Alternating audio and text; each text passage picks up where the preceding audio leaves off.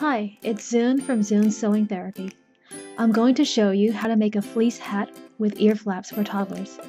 This is a reversible version and will require a bit of hand sewing.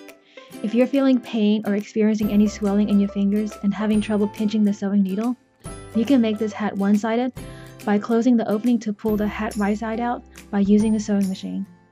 I used less than 1/4 yard of blizzard fleece and sweater fleece. I don't ever pre-wash my fleece fabrics because fleece doesn't shrink.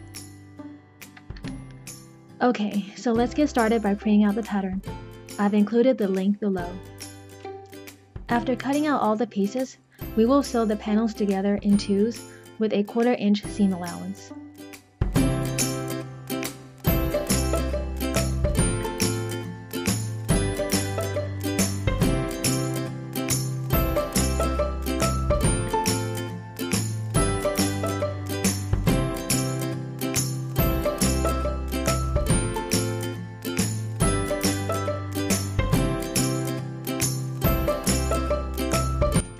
Then, put the 4 panels together to make the crown, using a 1/4 inch seam allowance.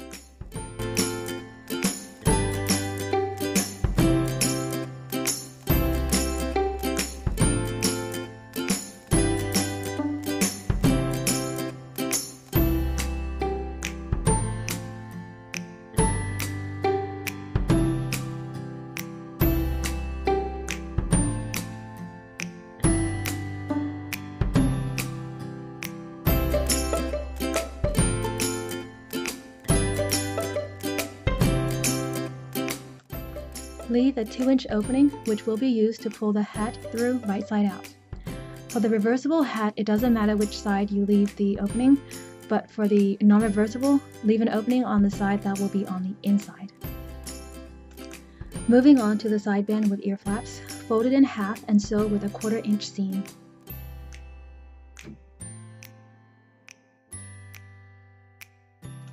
Now we can attach the crown to the band. Fold the crown in half and match the seam on one side of the crown to the seam on the band, and then match the seam to the center front of the band. Pin it around and then sew with a 1/4 inch seam.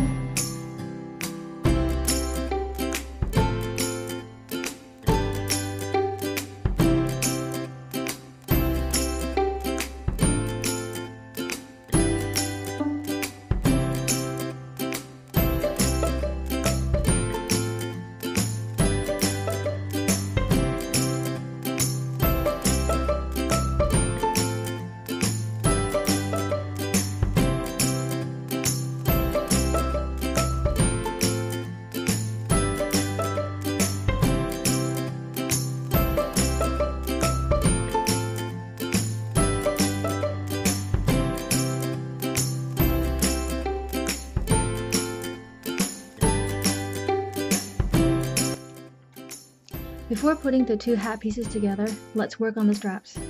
I cut out 4 blizzard fleece pieces that are 1 inch wide and 14.5 inches long.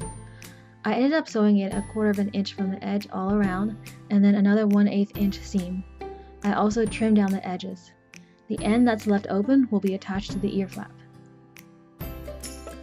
Attach the straps to the ear flaps with a 1/8 inch seam allowance.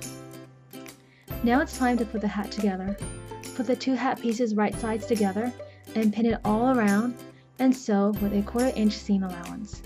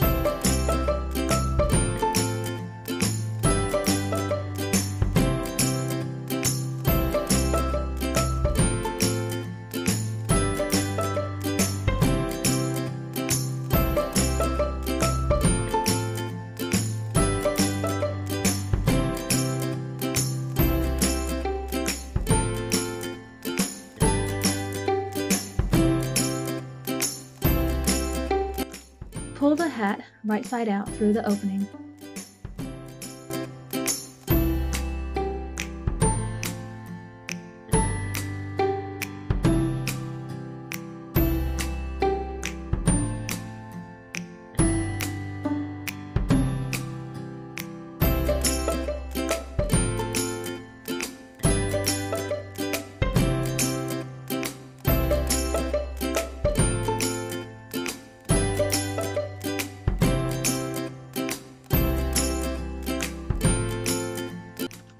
For the non-reversible version, pull the hat pieces apart so that you're not sewing them together.